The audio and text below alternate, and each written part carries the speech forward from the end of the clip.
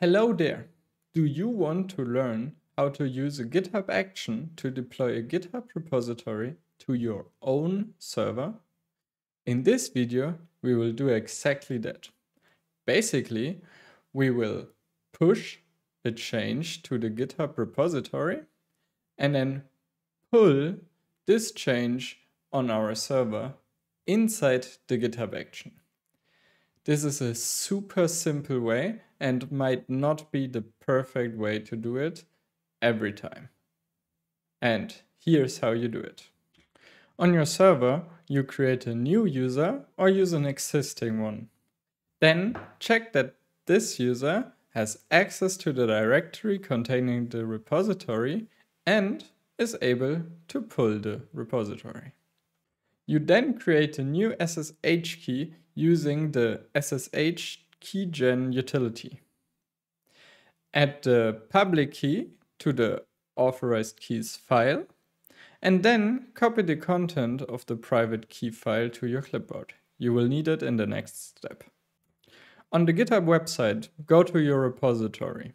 Then go to Settings, Secrets, Actions, and add your SSH credentials, including your private key, SSH private key, the one that you copied before, the user, SSH user, to access the server, the host name or IP address of your server, SSH host, then the path to the directory containing the repository, and the name of the main branch.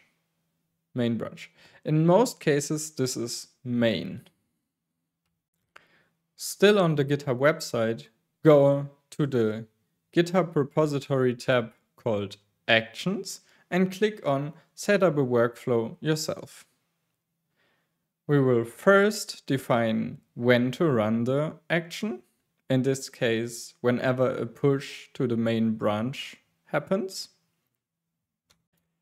Then we create a new job with the name run pull and set the image used to run that action.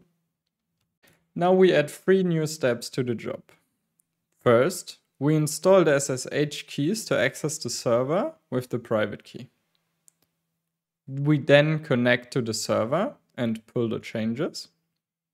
And lastly, we do some cleanup. Now we try pushing some changes to the repository and see if the action works. And that's it. With this quick and easy guide, you're now able to use a GitHub action to deploy changes in your GitHub repository to your own server. If this video helped you, give it a like and subscribe to my channel. If you have any other questions, feel free to ask in the comments and I will try to answer them all. If this video was too simple for you, then check out this one where we use Docker to do the same thing just in a little bit more complex way. Thank you for watching and happy coding!